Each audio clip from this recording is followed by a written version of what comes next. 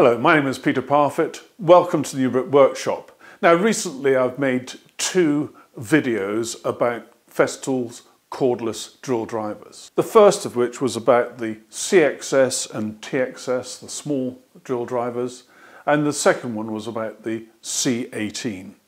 Now I said at the very beginning of the first of those videos that I would then bring all of the Festool cordless drill drivers together that I could get my hands on, and they're lined up behind me. Now let me just name these drills. To start with, here is my own CXS, and this is the original CXS, not the new version.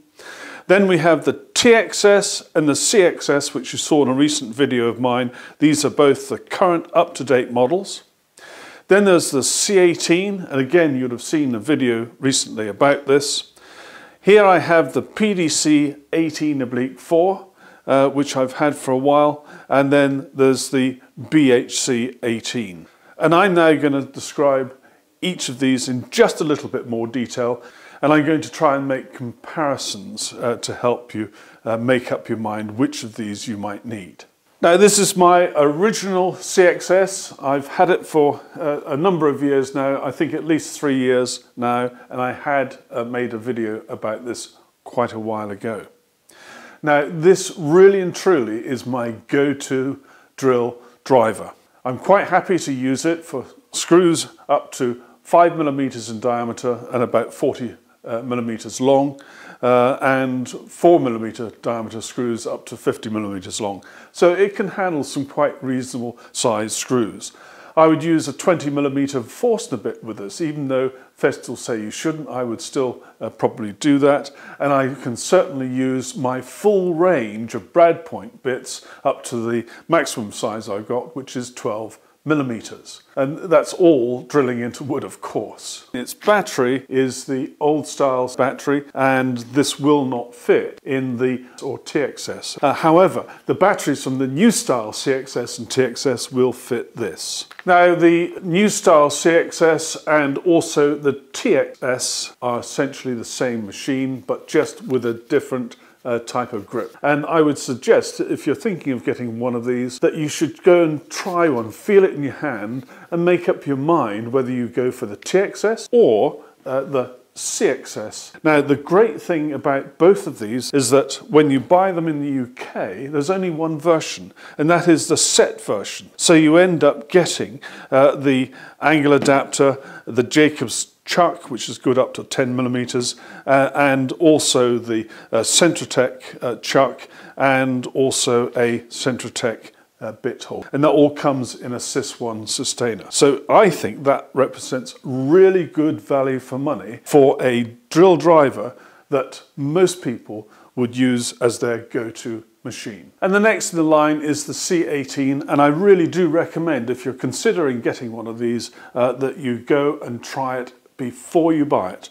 And the reason for that is that the style is quite different from anything that many of us would have seen before. Now this is the only one of the drill drivers with which I've been able to try out the Eccentric chuck. There's not one available for the CXS or TXS, but I understand there is one available for the PDC 18, which we'll see shortly. This Eccentric chuck, I really am a fan of it, and I really recommend that if you're going for one of the larger drills, then get one which has the option of the Eccentric chuck. I really like that. Now the PDC 18 is a phenomenal drill driver, and I say that because I've had this one for a very long time, and I've used it quite a lot on some quite arduous tasks. It's got 4 main speed settings, but of course it's variable because of the trigger within each of those, and this particular drill driver, I believe, will give you a top speed greater than any other drill on the market in the UK today. It has a hammer function,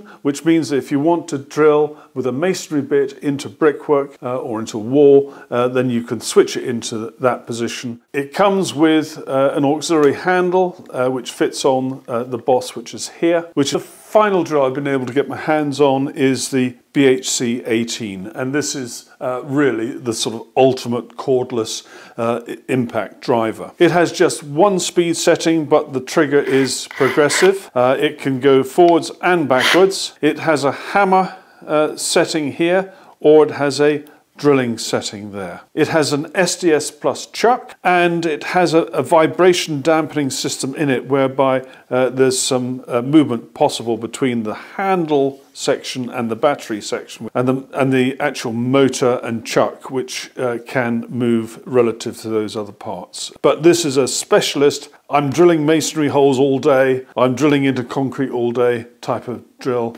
and it does come with the auxiliary handle. Now I've now split these into three groups. We've got the small ones here, larger ones here, and the odd one out, which is the hammer drill here. And I'm now going to whistle through the characteristics so that you can compare them in case you're thinking of getting one of these and one of those, or whatever. First of all, brushless motors.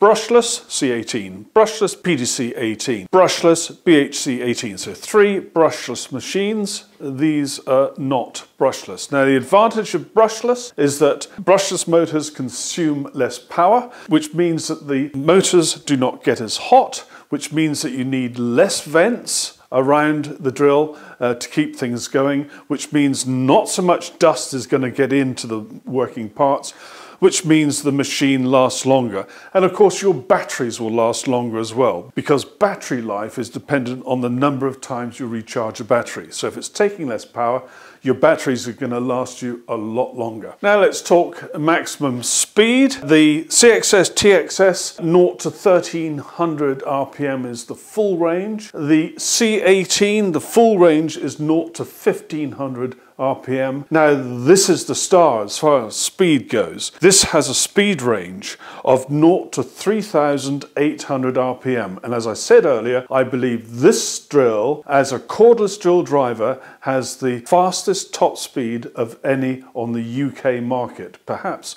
of the world market, I don't know. The top speed of the BHC is 0 to 1100 RPM.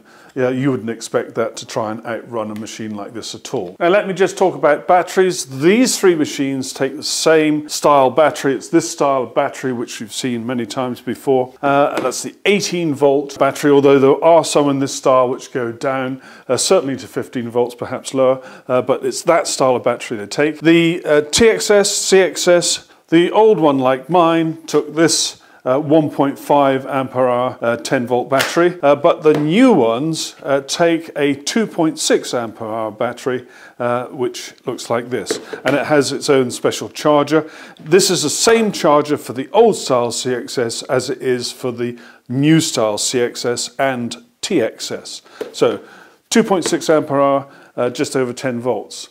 Now these machines are nominally 18 volts, but they'll run on a 15 volt battery with absolutely no problem at all. The batteries available are many. Now it's quite usual for a 5.2 ampere hour 18 volt battery to be supplied as the norm. If you can get them, get the new Airstream batteries because they charge much more quickly, and the Airstream charger has a cooling system through it such that it means the battery can be charged more quickly and much more safely. And you may recall not so long ago I introduced you to the Bluetooth batteries which can be fitted, which means that you can have the battery talking to your dust extractor, telling your dust extractor to switch on the moment you press the trigger on the cordless tool. Now, as far as I know at the moment, the maximum ampere hour for a 18 volt battery is 6.2 ampere hours.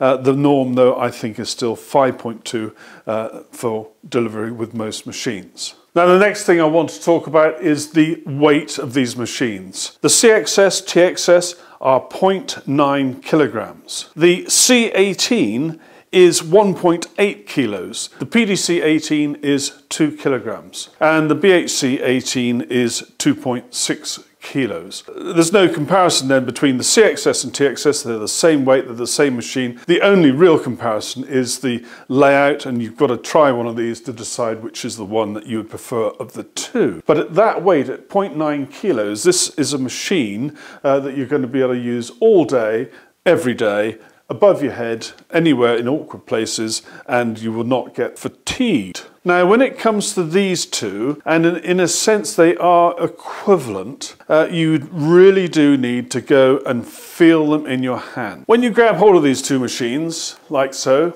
I would doubt whether anyone would think that this is the lighter machine. And the reason I say that is that this is 200 grams heavier. And if you look at the line of where you're holding it, it goes more or less through the center of the battery. And that center line is going almost through the center line of the motor. And so this is quite a well-balanced drill driver. Now compare that to the C18, which incidentally I do like. I really do like this machine, but its balance is different, and it may suit some people more than others. Here's the center line of where your hand is, and the center of gravity is forward of that. Now you can argue that, of course, when you're using a drill driver, you're putting pressure on the tip there. Therefore, where the center of gravity is irrelevant. And actually, I think that has some merit to it, that argument, because I find the C18 to be quite a nice drill to have in your hand. However, if you're using a machine all day, every day, and you want power and you want a nice balance, then this probably wins out of the two. Now, I'm sorry, this has been a fairly dry sort of video, but it is really aimed at people who are trying to make a choice. Now, if you're a hobbyist and you're not doing really seriously heavy work all the time, then I really would recommend you get yourself either a CXS or a TXS. If you're a professional and you can only afford one drill driver, then I would suggest you look closely at these two. Probably the one that would win it for versatility as a single drill driver, because you can only afford one, is the PDC-18. It's got the impact function, it's got the highest speed of any cordless drill driver that I'm aware of. And it also comes with all the accessories, including the Eccentric adapter if required. However, you might prefer the layout of the C18, who knows. Now again, going back to these two groups, if you have a little more money and can afford two, then I would suggest the combination should be either a CXS or TXS together with the PDC-18, because then you've got the masonry capability, the high speed, as well as the go-to, I'm going to use this most of the time, capability of the smaller drill. Now, if you're rich and famous, you're certainly going to have a CXS or TXS at the bottom of the range. And you could then say to yourself, well, look, my masonry oblique concrete drilling is important to me as well, so I'm definitely going to have the BHC-18. That means then you no longer might need the PDC, and you might then choose the C18. So you end up with a CXS, TXS, a C18 and the big BHC. And if you've just sold all of your Facebook shares, then perhaps you'll get one of each. Thank you very much for watching. Take care. Bye-bye.